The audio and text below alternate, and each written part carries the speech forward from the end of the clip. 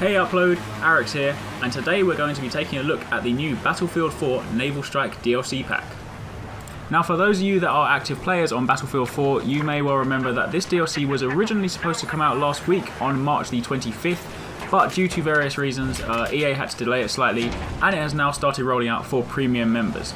Now it's important to note that right now, and as with all of these DLC packs, the DLC always rolls out for premium members first, so if you have a season pass and you're a premium Battlefield member, then you can access this now.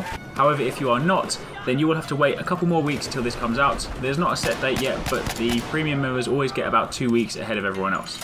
Anyway, that aside, let's take a look at what the DLC contains. Now it contains 4 new maps, a new game mode, and a new vehicle. The 4 new maps are Lost Islands,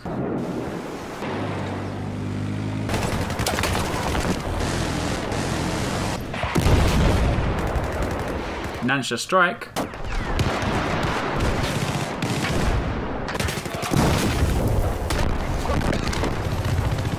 Wavebreaker,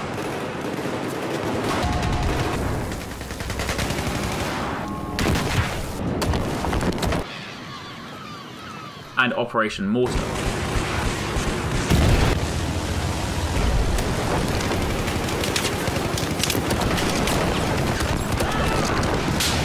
Now all 4 of these maps are set in the South China Sea, so they are largely aesthetically similar. However, they're all designed for kind of intense naval action among kind of shipping docks, fishing villages, rocky islands, all that kind of stuff, but there is plenty of water because obviously this is all about naval combat. Now the game mode is called Carrier Assault, and this is actually an homage to Battlefield 2142's Titan mode.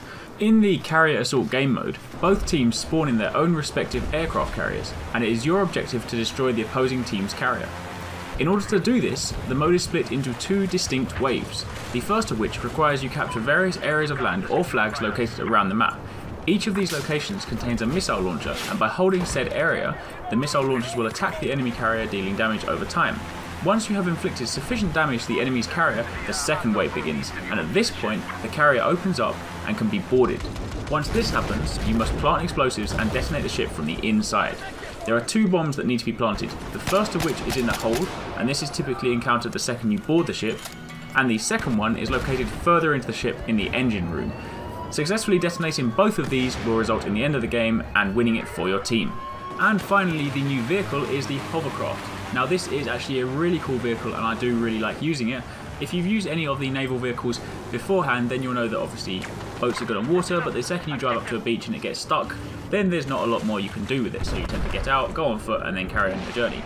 The hovercraft is perfectly suited to this mode as it's amphibious, so it can go on both land and sea, and is great for storming the islands on beach assaults as it doesn't grind to a halt like the other boats. And this also means you can drive right up to the flag and capture without even having to get out your vehicle. And obviously, as with all other vehicles, you can still run people over even if you're in the water.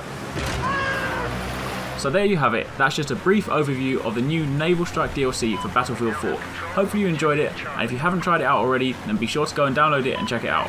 And if you have been playing it, then be sure to let us know what you think. Send us your clips, send us your reviews, message the official Upload gamertag. We'd love to hear what you think. And while you're there, don't forget to add the official Upload gamertag as a friend so you can stay up to date on all of our latest videos.